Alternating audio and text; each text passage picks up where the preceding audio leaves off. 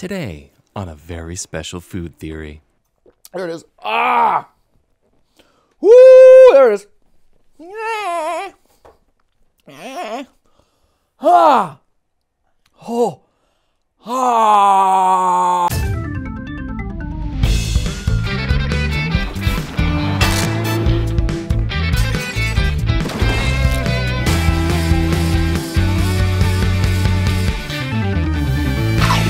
Internet, welcome to Food Theory, the show that, if consumed too quickly, will cause a theory headache. Make sure you consume responsibly. Ugh. McDonald's is a real estate company. All the food I eat has been a lie. Medium fries are a waste of money. Man, some people just can't hold their theories. What type of dessert person are you? Everyone has their favorites. Some people are all about the baked goods, others are chocoholics. Based on our last episode, they're probably healthier because of it. Me though, I'm all about the frozen treats. Ice cream, milkshakes, slushies. I need them big and I need them fast, which means that I tend to get brain freeze. A lot of brain freeze. Yet no matter how many times I get burned, those sharp shooting headaches don't seem to slow me down. I want to be hurt. I need to be hurt. People might mistake me for some kind of a masochist. Okay, maybe I don't need to be hurt that badly, but it does make me ask the question, can brain freeze kill me? I mean, something is going on that's causing huge amounts of sharp, intense pain in my scullular region. It's kind of an important part of the body. Pain happening there is probably not a good sign, right? It's probably my body telling me that I should stop, or at the very least, slow down. And yet I don't. I steer into that skid and double down. Oh, whoa, yo, hold up now, hold up, man. You gonna continue to eat the froyo even on top of the brain freeze? But like, what's the risk of doing that? Could I pass out? Could I die? So today we're looking into the science and strategies of brain freeze. What causes it, what we can do to prevent it, whether certain things provide it more than others, and whether the cold can kill.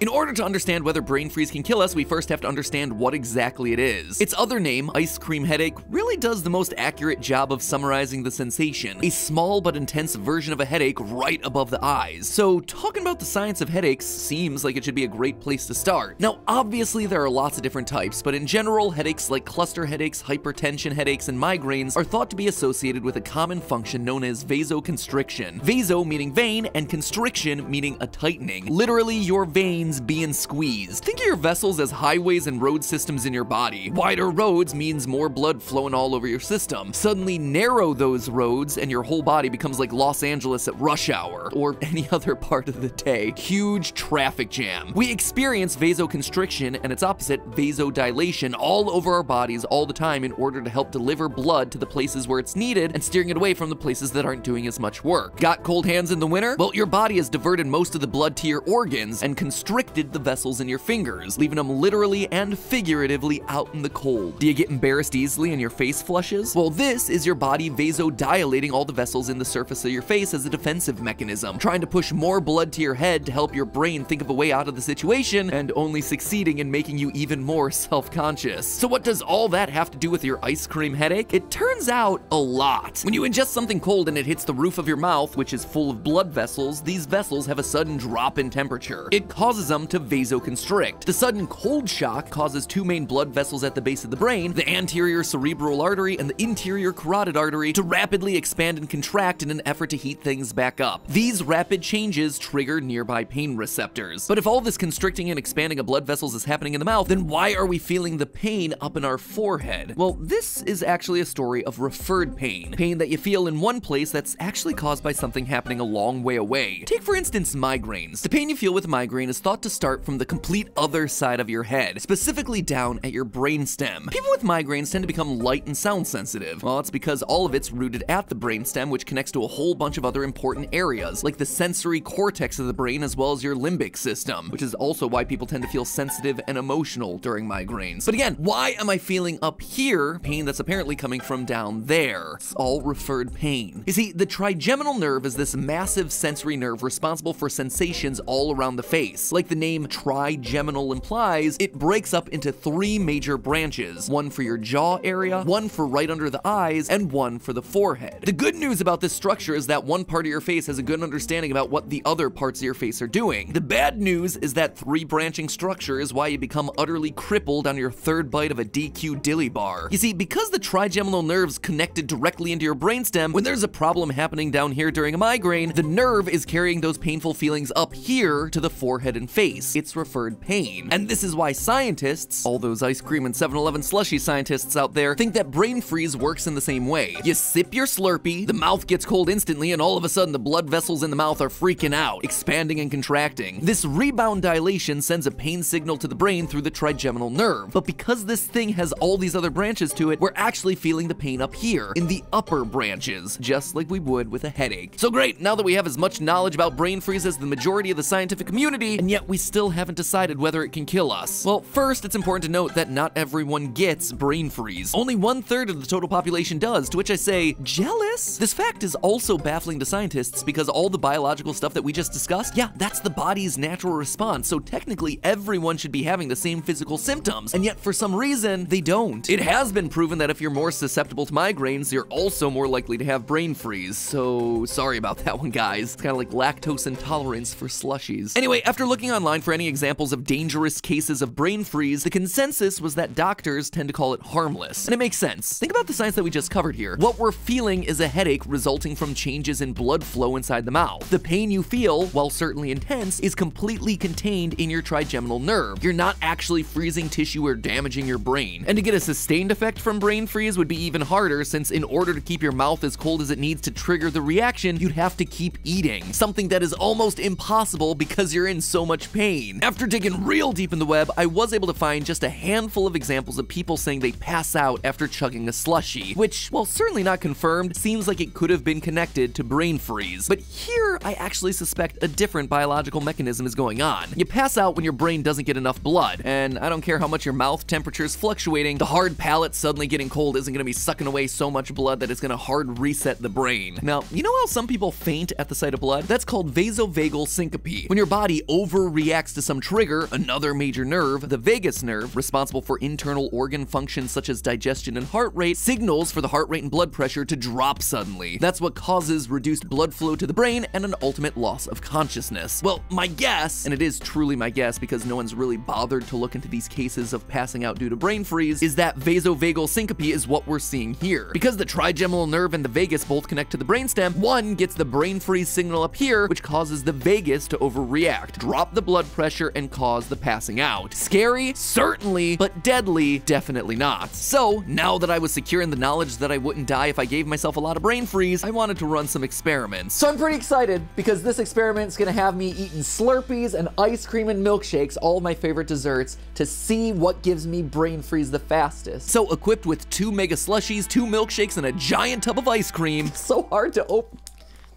Hold up. Eventually a tub of ice cream, it was time to get testing. And very quickly, my initial enthusiasm for the experiment wore off. I was so excited, Matt. I was so excited. But I powered through, and immediately there were some huge findings. If you want to never experience brain freeze again, start a food channel and do experiments on brain freeze that cause you immense personal pain and just ruin all your favorite foods. But my efforts weren't in vain. When comparing the brain freeziness of a slushie, which is just ice and sugar, to a dairy-based dessert like a milkshake or even ice cream, I found that the high ice content led to significantly faster and more intense brain freeze for me. I'm hypothesizing here that it has to do with the fact that the specific heat of water is actually higher than the specific heat of the average ice cream. A higher specific heat means that it takes more heat from your mouth to raise the temperature of water, or in the case of our slushie, the ice crystals. Ice cream, meanwhile, gets warmer with a little less energy, meaning that your mouth can more easily handle and neutralize the cold coming from those frozen desserts. More cold exposure means a faster and stronger vasoconstriction and nerve reaction, leading to more immediate and stronger brain freezes. This also aligns with other research that shows that children actually have brain freeze more often than adults. An article from the Cleveland Clinic suggests that kids are more likely to get brain freeze because they have smaller palates and throats, and when they're attacking the ice cream cone like a velociraptor, they're bombarding their their palate with way too much cold input that they don't have enough space to neutralize, setting off that strong trigeminal nerve response. My second major question, though, is something that I've seen in a lot of discussions: to straw or not to straw. According to my online research, straws are so effective at assisting the brain freeze process that the website foodchallenge.com advises you to not use a straw when engaging in an ice cream or milkshake eating contest. The theory goes that it serves as a direct pipeline up to the sensitive nerves on your palate, hitting them with the intense chills straight from the glass. Even competitive eater Matt Stoney moves away from using a straw during cold-based eating challenges. So what is the best strategy for avoiding brain freeze while eating your favorite frozen dessert? Well, going slowly, duh. But screw that noise, I'm looking to put these things down as fast as possible. So what's gonna give me the best chances of avoiding brain freeze? Spoon, straw, or straight chug? Shockingly, my personal experience didn't line up at all with the online hype that I'd read about straws. Chugging was far and away the fastest route to Freeze Town. Straws came in at second, and spoon was third. Basically, it all boiled down to volume and placement of the frozen treat. Straw,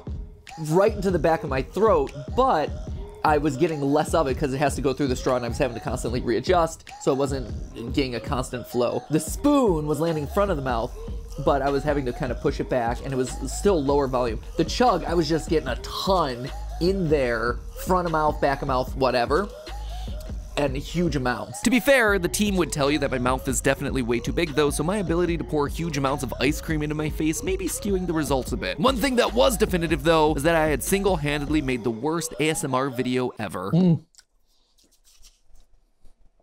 So there you have it, friends. The results are in. Brain freeze, based on the limited amount of information that science has, is a weird cousin of the migraine. It works by hijacking one of the largest nerve pathways in your head to send referred pain up to your forehead when you should be experiencing it down in your mouth. You can take advantage of chemistry to give yourself the least amount of brain freeze by sticking with ice cream for yourself and saving all those ices and slushies for your enemies. And through it all, it is not deadly, so feel free to go forth and experiment yourself. Since I didn't experience brain freeze as easily with a straw, I'd love your input. Run a little experiment at home. If you've got a spare milkshake on hand, give it a chug with and without the straw and let me know in the comments which one gave you the brain freeze more quickly. It'll be a fun little poll to find out where Team Theorist gets all freezy. Now, if you'll excuse me, all this science has given me a headache, a real headache, so I'm gonna go lie down. But as always, remember, it's all just a theory. A food theory. Bon appetit.